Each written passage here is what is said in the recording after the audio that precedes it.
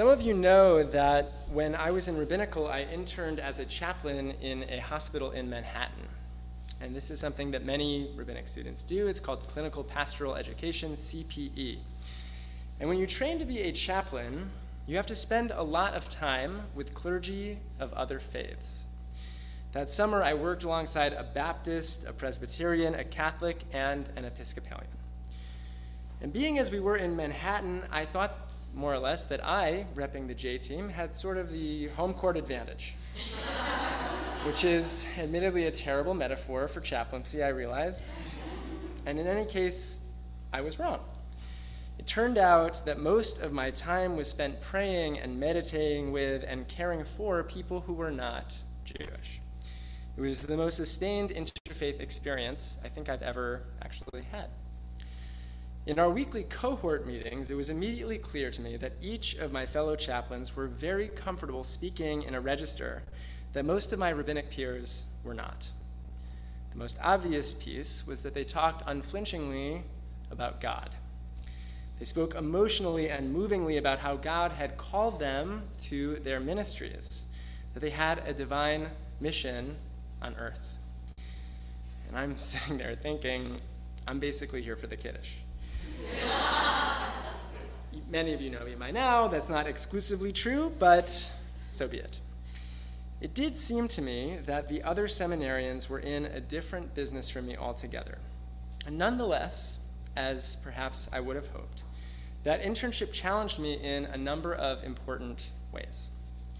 Above all, I grappled that summer with my ministry, which is, of course, a word that I still feel a little uneasy about. I had to interrogate the extent to which my mission was to serve the Jewish people versus saving the world or serving the world writ large. That was a Freudian slip, but be that as it may. Serving both the Jewish people and the world. I had to get comfortable not only with Jewish texts and Jewish people, but the depths of the human experience, and figure out where the two intersect. That summer was kind of like a boot camp for engaging with the greatest tension that many of us ask ourselves or experience as Jews living in the modern world. And in this week's Torah portion, we find ourselves at the locus classicus of that tension with a biblical hero that quite literally had a calling from God. Parashat Lech Lecha introduces us to Avram, soon to be named Avraham, the first Jew according to our tradition, or to be more precise, the first Hebrew. God calls out to him, as many of us know, in the first verse of this week's Torah portion, and says, Lech Lecha, go forth, and shortly thereafter details the covenant that God will make with all of Abraham's descendants, which is to say, us. In addition to all of the wonderful various things that come with having a special covenant with God, for many of us, the whole thing carries with it a certain queasiness and ambivalence about being different from other peoples. But there's another story to tell, a different story perhaps, about what's going on in this first encounter between Abraham and God, or rather Avram and God. And even if we are inclined to read Abraham as the father of Jewish particularism, giving us our unique Jewish relationship to God, Torah, and the land of Israel, both the plain sense of the Torah and early rabbinic exegesis suggest something much more universalistic. The text says, as is in perhaps echoing in your ear, those of you who know the Bible quite well, Lech lecha me'artzecha u'mimoladtecha u'mibeit avicha. Go forth away from your land, your birthplace, and your father's house. In so doing, Avram makes himself alien. And these three categories, land, birthplace, and house, are distinct from one another. So commentaries abound on why each word is used to describe roughly the same thing, some kind of place, some whatever place he's leaving from. One 19th century commentary known as Ketav v'Hakabbalah points out that these three categories are presented in exactly the opposite way from what you might think. If the Torah were speaking literally, it would have been in the opposite order. First you leave your house, then you leave your city, then your country. But according to the commentary, Abraham's task here is not merely practical, but spiritual, emotional, metaphysical. First, he has to wrap his mind around leaving his country, then his daily life in the places most familiar to him, and then, finally, he has to do the hardest thing of all, remove himself from his family. Reading these trials in the order that the Torah presents shows how radically Abraham has to move out of the thinking he was born with.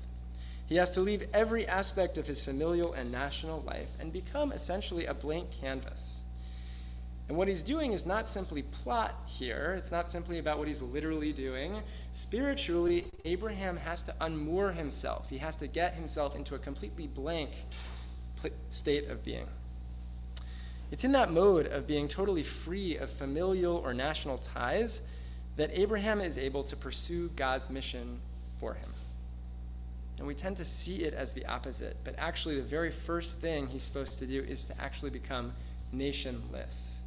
Even if he's the father of our so-called nation, he's supposed to be nationless.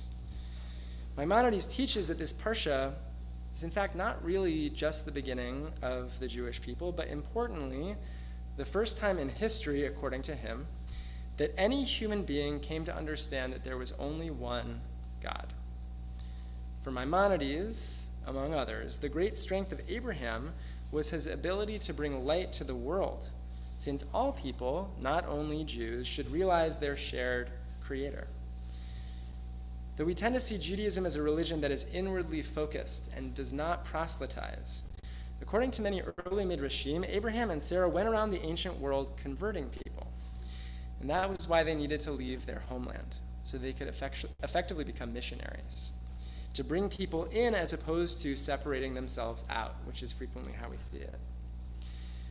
Shortly after saying, "Go forth," in this parsha, God does say, "I will admit to you, I will make of you a great nation, and I will bless you and make your name great." In this sense, we get a whiff of chosenness and particularism, but the key part is what comes next. "And you shall be a blessing, and I will bless them that bless you, and curse those who curse you, and in you shall all the families of the earth be blessed." The medieval grammarian Rashbam points out that it's presented in the passive. Families of the earth will be blessed. The basic meaning of the verse is that the offspring of Avram, the Jews, are meant to engage with other peoples of the world and bless them. My favorite commentary comes from Rashi on this one, who teaches that in this moment, God is saying to Avram, "Until this moment, blessings have been in my hand. I blessed Adam and Noah, but from now on, you, Avram, get to bless anyone you like."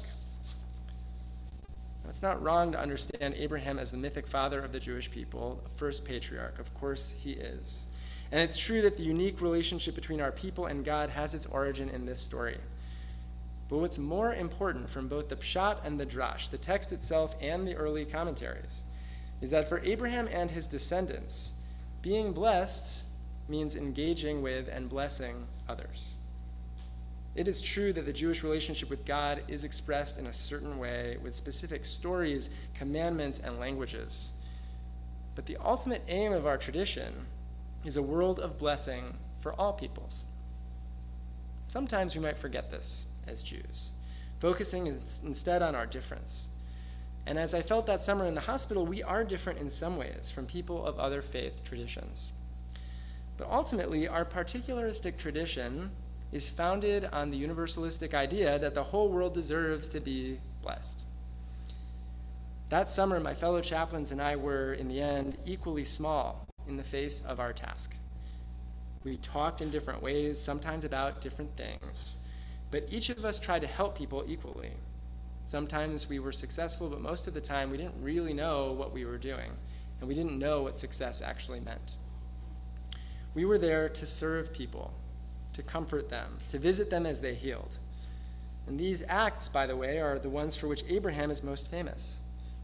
And we, in our covenant, can't claim them really as exclusively ours. Though we might feel different at times as Jews, thanks in part to our historic relationship to Abraham, may we also recognize that, like our forebears, our difference is only meaningful if it serves to bless the world. Shabbat Shalom.